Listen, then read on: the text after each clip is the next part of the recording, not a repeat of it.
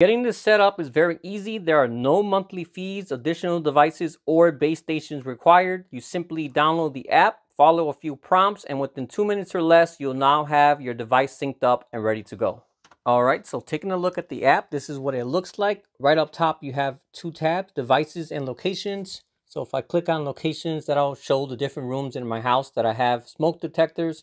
So if I have 10 of these in a bunch of different rooms, it'll actually tell me where which one is located, which is very useful because in a traditional sense, I know you've all been there where you hear a chirp in your house, you have a low battery, you have no idea where the chirp is coming from, you got to walk around your house and figure it out. This one you can see right here in the app where it's at, and just go ahead and either turn off the alarm or change the battery.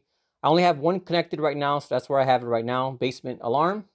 So right here, this is where it is, basement alarm, basement device. You can see it's online, and it tells you if there's smoke. Right here it says no, and then it tells you a real-time readout of the ppm level. And as you can see, it's good right now, and it's 0. So if I click on that, you have a few more different settings. Again, you have big icons up here to tell you if anything's happening. You can name it, you can put the location, you got your Wi-Fi network, event history. So if it went off earlier, you can click on this and it'll tell you what happened and what caused the alarm to go off. Notifications, so right here you have a whole bunch of different notifications you could turn on or off. For the best performance and safety out of this, I recommend just leaving them all on, but you can just go ahead and tailor those to your needs.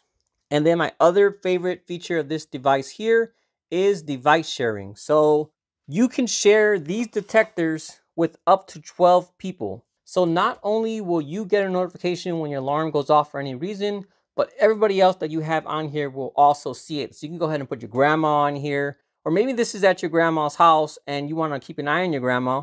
You can just go ahead and put yourself at her house for her notifications. So if something happens at her house, you can take a look at it, call up your grandma, see if she's all right, why is the alarm going off, etc., etc.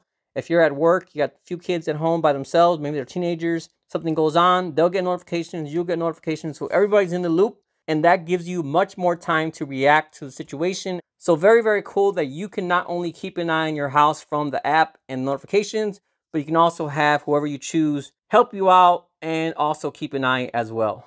And as you can see here, it's really easy to share with someone. You just put their email, their name, and then you can select which alarms you want to give them access to as well. Another cool feature about having the app is if your alarm happens to go off for some reason, we all know it's very common when you're cooking something, something gets a little burnt, maybe you're deep frying something and makes a lot of smoke, your detector goes off. You don't have to physically get up there and push this button anymore. You can just right here from your phone click silence and that'll turn off the alarm. So very, very handy to have that as well.